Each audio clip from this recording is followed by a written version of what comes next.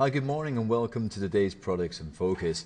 So this week brings us the long-awaited FOMC on Wednesday, where we're going to get an idea if the Fed is going to raise rates or not. And it's about an 80-85% chance of that priced into the markets currently looking at the bond markets. And certainly Friday brought with it some more negativity into the equity markets, where we've seen a fairly staunch sell-off across most equity markets. More so prevalent on the UK market than anywhere else out of the majors because of its big exposure to the commodity markets, and it's looking particularly ugly this morning with crude oil briefly trading below $34, below 35, down at 34.90 to start off the session. It's since had a little short-term bounce, but you can see another bearish engulfing pattern on Friday. We've had a modest bounce this morning towards potential broken support, now expected to act as potential resistance at 17,361. We're trading below both moving averages. The other technicals are relatively neutral, but the MACD here is just crossing the zero line, which is adding to the technical and negative picture. The next potential support at 17,034 on the US 30. On the weekend, we also had some Chinese data on Saturday that actually came out marginally better than expected, but it's not had a massive impact because people are just so focused now on that FOMC session on Wednesday. So let's have a look at the UK 100 right now, and as you can see, it's looking particularly ugly at the moment. A proper breakout there late on Friday, late in the session. Very negative day, down 2.44%. As I said, it's had a bit of a modest bounce this morning, but the next potential support is all the way down at 5,770.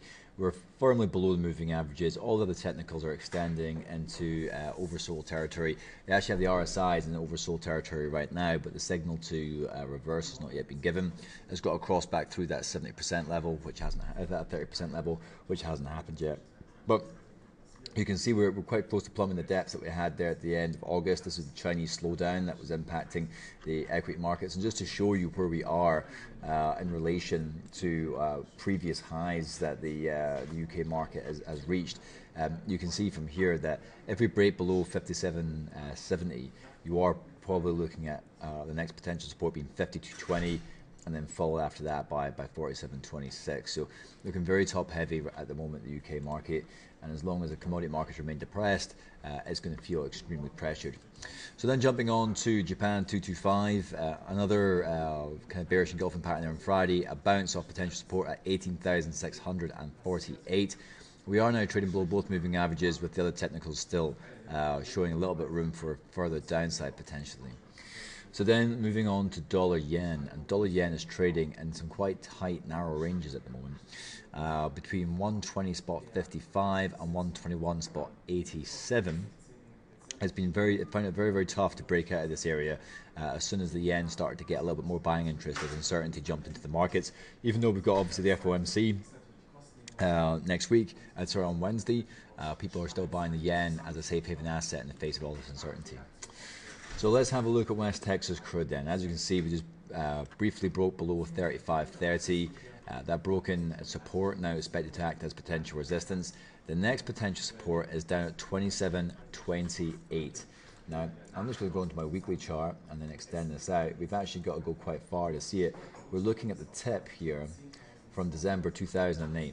That is the next. No, we're actually trading below that just now. Sorry, we're below those lows. I have to go into my monthly chart now to get some data. So if I even just try and draw that on just a little bit better, we're actually looking at 26.93. So let's just say $27, just to keep it nice and easy.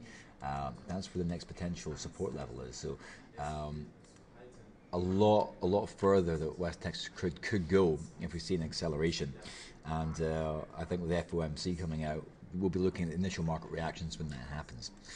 So that's where we are with West Texas crude. Let's have a look at gold. Gold a bit of a tough one to get your head around right now. It seems to be oscillating again around $1,072, which is hugging that 21-period SMA. Other technicals are relatively neutral. It tries to go up, it gets pushed back down. It tries to go down, it gets pushed back up. It just seems to want to settle at this area. Who am I to argue? So let's have a look at Euro dollar and GBP USD. So Euro dollar, again, quite close to that 55-period SMA. Longer term potential resistance, one spot let's just say 1 spot 11. Obviously the FOMC, if that comes out for the interest rate hike, all depends on the rhetoric that gets used around that as well. We could see a move back down towards 1 spot 0819. But remember, about 80% of this, 85% of this is already priced in. If they don't raise rates, watch euro dollar. It should be kind of interesting. And let's finish up with GBP USD. It's starting to gain a little bit of momentum behind it, managing to break up higher, but capped again with that 55 period SMA. It's had a bit of profit taking this morning. The question is, can we get through this sloping support line and break this downtrend channel that might be in place right now to then be able to re-challenge 1 spot 54.97 or 1 spot 55? That is the question. So economic data wise, not a huge amount out today. Tuesday, you've got UK CPI, ZEW business report, that's big for German clients, and CPI in the US. And then obviously Wednesday's big day. You've got PMI from Japan, Germany, Eurozone, unemployment data from the UK, CPI again from the Eurozone, housing starts from US industrial production, crude oil inventories, and then you've got the FOMC policy rate decision. That is going to be a huge, massive deal.